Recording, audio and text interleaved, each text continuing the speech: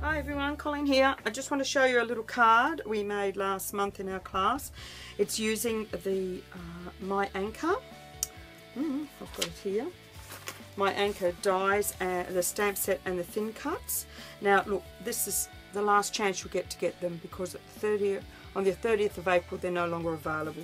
So you know, if you want them, find a consultant and get them now. They are fantastic. I love this set and it's a wonderful one for boys. So today we'll be using the lighthouse, the little boat, the larger boat and the little heart. And what this card does is when you pull it, the little boat goes across the front of the card like that. I've made this one a little bit tight, so the next one I've made just fractionally smaller for this piece here.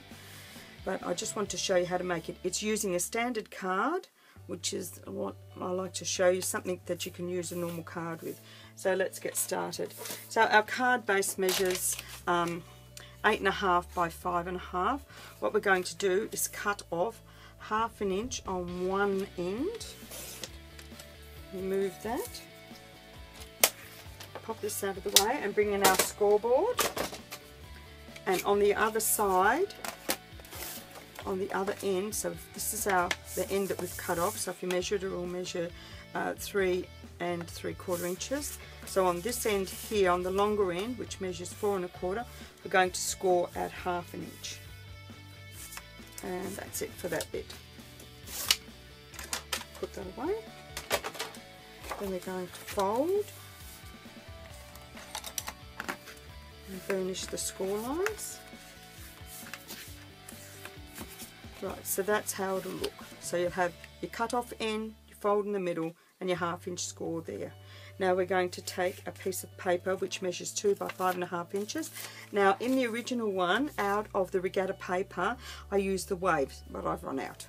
So I thought we'd use the anchors, or you could use the other side with the little boats, which would be just as good, but I'm going to use the anchors. And we're going to place that on. Now you could stamp first if you wanted to, but I always place this bit on first. And you're going to stamp it, place it, oh gosh, there's a bit of fluff on it there. Place it right onto the score line. Let's fold that up. Get that straight in there. Now I have cut it fractionally longer so I can trim it off, which is what oh gosh, that's not straight. Try that again.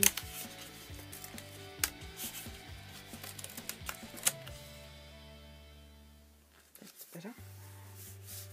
Right. Now it's on. Now we'll trim it off. That's better. So just trim off any excess that hangs over. Now the next thing I like to do is taking the thumb punch. You close the card, take the thumb punch and you place it in.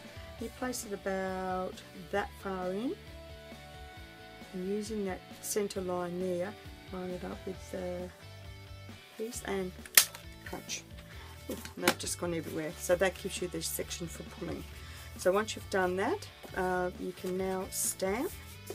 And if you have a cloud stamp, use that. If not, it doesn't really matter. You can just put the little birds all over. But I happen to have a cloud stamp from one of the old stamp sets, and I'm just going to randomly stamp a few clouds in and around the page,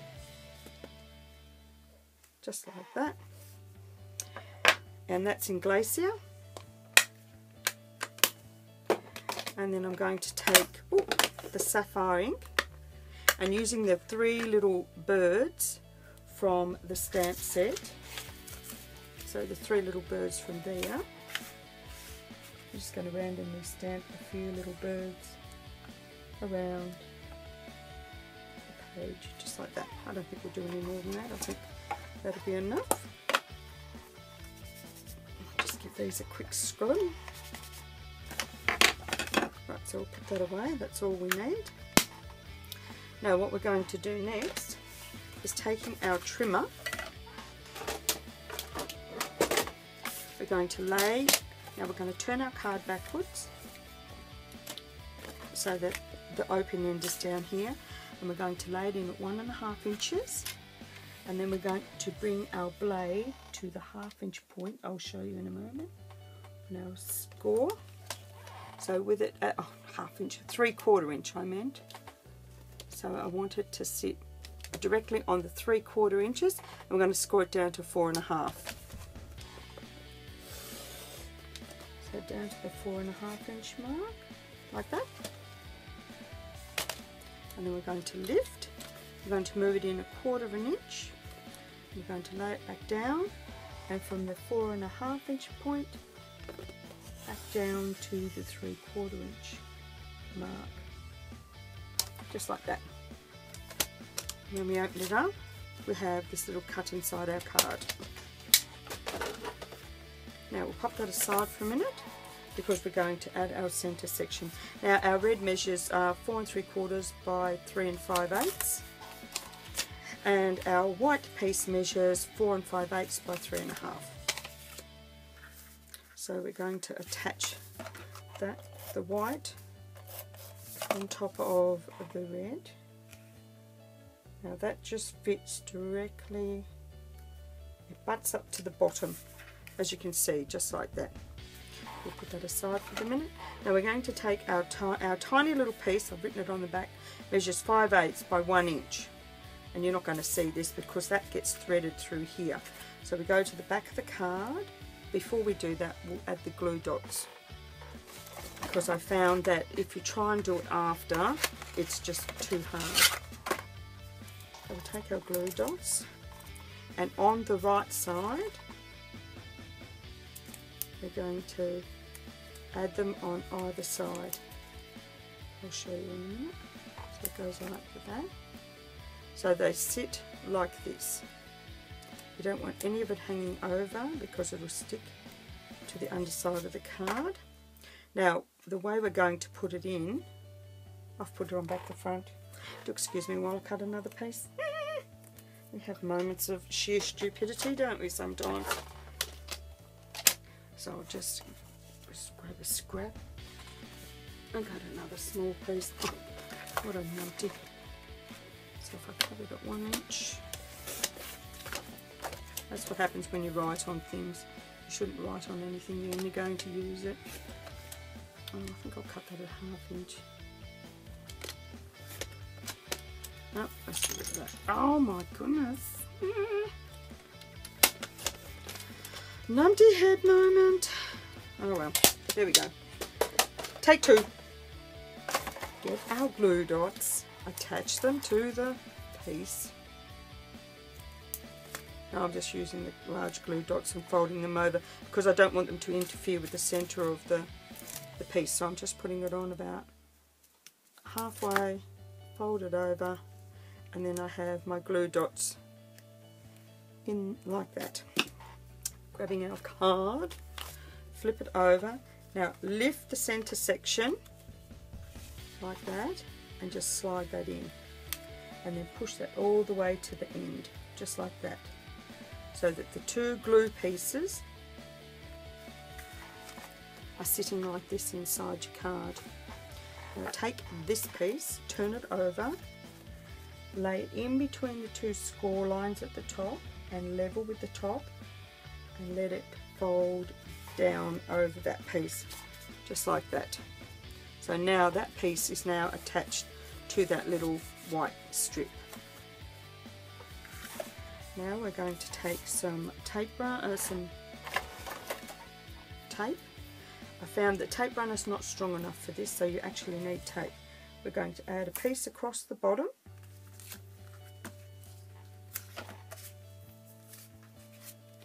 And we're going to add a piece down this 1/2 inch side.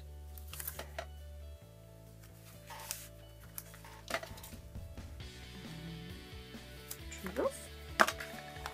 Now we're going to make sure that our card is nice and centered. Just nicely, like we'll peel this bit off. Oh gosh, I've got my little pot, and we're going to fold our 1/2 inch side over. Inside of my card's not very tidy, but that's what happens when you got ink on your hands. And then now we're going to fold this side over and match it up with that edge, just like that. So when I open it this way, there's our little slider locked inside. Yes, I didn't do a very good job. And like I said, when all else fails, trim off the crappy bit. Ta-da! There we go. So now I've already pre-stamped and cut out these pieces here. Now this bit here is just the bottom of the lighthouse, and I've done this one in desert sand. I'm just going to trim that off like that. Add a bit of tape to the bottom. Attach that to the bottom of my lighthouse so it looks like the rocks. And what have I done? Oh, here's my tiny little piece. This little bit here measures 1/2 inch by 2.5, and that piece we're going to stamp Happy Birthday. Now I pinched that one out of this stamp set here. Now this is another one that's going, so if you want this one, you've got to get it now or it's gone forever. And this one's Pirate Birthday. Isn't it gorgeous? I love this one. So I just stole the Happy Birthday matey out of that one. So on to the front. No, I think I'll do that in sapphire ink. I'll move everything because I'm just as likely to drop it. We're going to ink up our Happy Birthday and put it off to one end, just like that. And I'll clean that before we end up with a mess. Shut this. Now we're going to attach this piece here to the back of the lighthouse. So what I like to do is add some tape to the back of the lighthouse and just stick that on anywhere. About there will do nicely. And I'm going to take the scissors just towards the back of the lighthouse. I'm just going to cut it off in a little wedge so that it looks like the light coming out from the lighthouse. And before I did that, I should have already bannered the end. But yes, anyway. Doesn't matter. Either way will do. There we have it. So we've got that. Now we'll just add our adhesive to the back of it. Now the one thing you want to make sure is when you put this on, it can't interfere with where the little boat's going to float across. So you need to put it in about here.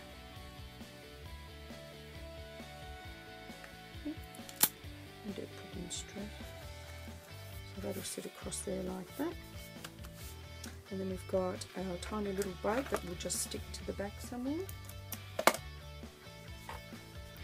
That on that bit that I'm not happy about. There we go, just like that. And then we've got a tiny little heart that I cut out as well, and we'll use a little bit of glue dot here just to stick that onto where the anchor bit is, just like so. And then we'll take, now I've got some of these that I got from Spotlight because I like the size of them. And that goes into the centre, making sure it doesn't touch anything else. Peel it off and centre up your boat. So it goes on like that. So when you pull it, it slides across the card. So what I'm going to do now is take this piece and add our matey underneath. And in ruby ink, I'm going to stamp that. I've got it backwards on my block. Oh. This happens. So, stamp that down. I like to do it after the card's made because then you can get it in the right spot. If you do it beforehand, you could have it too far off to one side. So that's my little card for you this week. I hope you enjoyed it and give this little one a go. Until next time, keep on creating and thanks for watching. Bye for now.